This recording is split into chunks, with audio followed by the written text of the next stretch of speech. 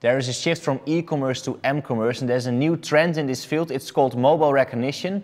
Maria from Kuznech knows all about it. Maria, what is it exactly? So, well, mobile recognition is, so to say, a technological daughter of visual search technology. So in our everyday life, we used to search on the web by words like Google, right? But when it comes to fashion, and it's really the place where Kuznech concentrates their efforts on, you need to convert your visual concept of what you're going to buy into text query, like, for instance, I don't know, dark blue skinny jeans with a leopard print. And in this case, when you convert the visuality into words, some sense can get lost. And this textual search can turn into time-consuming and sometimes really exhausting task procedure. I think that you might have experienced it.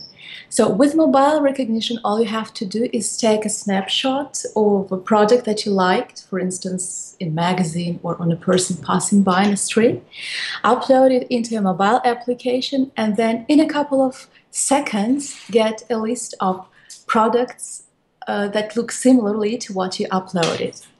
Do you have any idea how this tool is going to evolve in the future? Mobile shopping, mobile recognition grows together with mobile shopping.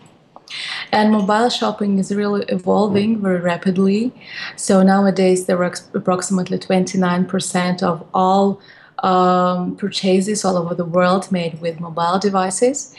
And they say that by 2017, so just in 2 years, 87% of all connected mobile devices sales will be tablets and smartphones, right?